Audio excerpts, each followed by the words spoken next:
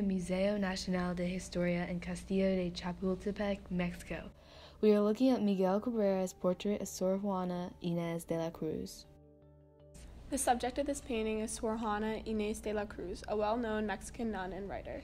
What's really interesting about Sor Juana is that instead of following societal norms and deciding to marry, she chose to become a nun in the Geronimite order. She wanted to pursue her interests that included literature, science, and music. For a woman during that time in history, she really was a progressive figure and known for her great intellect. In fact, today she is considered the first American feminist by many. And it's understandable why. She's notable for stepping out of the boundaries set for Mexican women at the time. Even though she found great success as a writer, the church forced her to give up her writing in the library that she had accumulated over her career because of the restrictions on women, especially nuns. But soon afterwards, in 1695, she unfortunately passed away while taking care of victims of an epidemic. So, Cabrera painted this oil painting on canvas about a half-century after her death in 1750. Having never really actually met Sor Juana, Cabrera based his depiction of her on other portraits of her.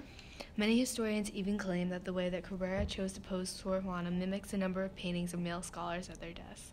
He was also probably influenced by Saint Jerome, the patron saint of the Jeromic order.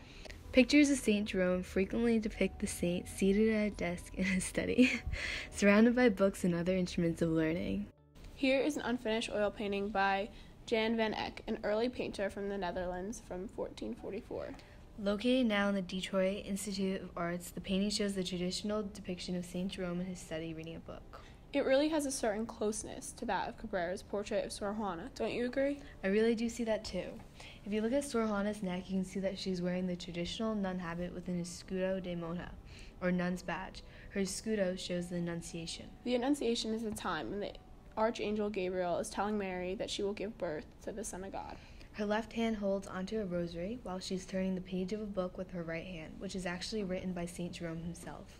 The way Cabrera chose to depict Sor Juana sharply contrasts with the usual nun portrait of this time. She looks at the viewer in such a bold way. It almost feels like she's looking at you if you look at her long enough. If you look closely at the types of books in her library, they include titles that correlate to the topics of philosophy, natural science, theology, mythology, and history. On the table there are what looks like writing utensils, alluding to Sor Juana's writing.